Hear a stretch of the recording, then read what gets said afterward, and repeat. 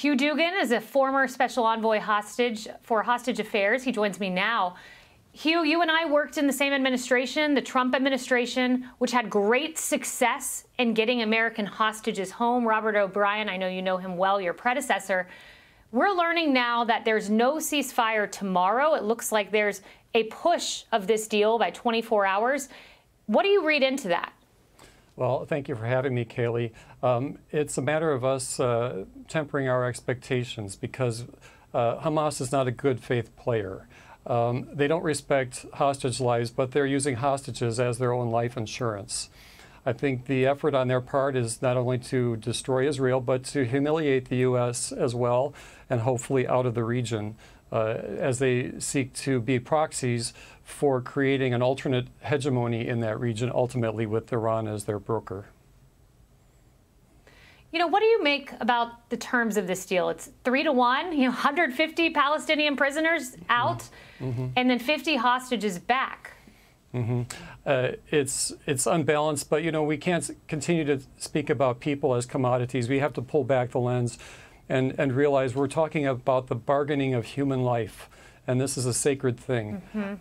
We need to come at this with maximal response because taking a hostage is tantamount to an act of war.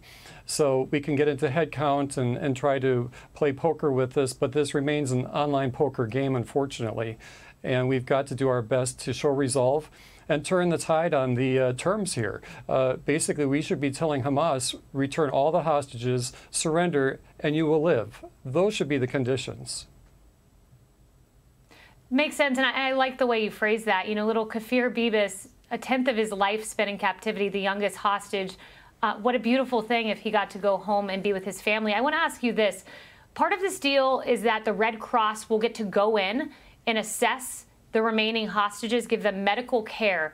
How much will the Red Cross be able to gather in terms of the conditions of these hostages, the way they're treated, their environment? We'll see if this is actually implementable.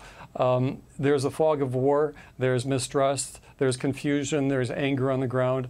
I would be very impressed if the ICRC and the Red Cross and others would get access relatively soon and then on the terms that we would need. We need a lot of information. We need proof of life. We need names. We need nationalities. 1/2 of these hostages, over 200 people, are from 29 different countries.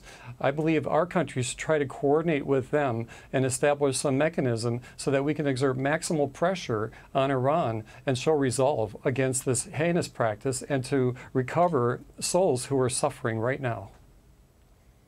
Yeah, we want to bring those babies home, all of those 240 hostages. Hugh Dugan, thank you. Thank you. Hey, Sean Hannity here. Hey, click here to subscribe to Fox News YouTube page and catch our hottest interviews and most compelling analysis. You will not get it anywhere else.